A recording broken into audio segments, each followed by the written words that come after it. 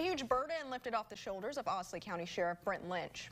On Friday, Lynch received a not guilty verdict after being charged for allegedly hitting a student last December. Danielle Miskell joins us now in the newsroom. She spoke with Sheriff Lynch about his acquittal this afternoon. Danielle. Sheriff Brent Lynch says it has been 10 months since that incident took place inside that basketball gym, and this entire time he's maintained his innocence. Now, Lynch was coaching a girls' basketball game in Perry County when a fight broke out, and you see him in this video rushing to break it up.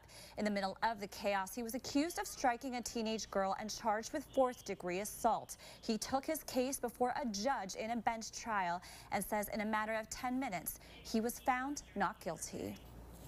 I was a father and a coach, trying to protect not only my players but my daughters at the same sense.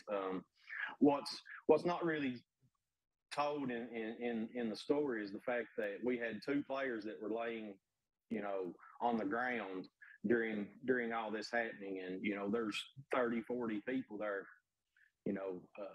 around them, they were being assaulted. So,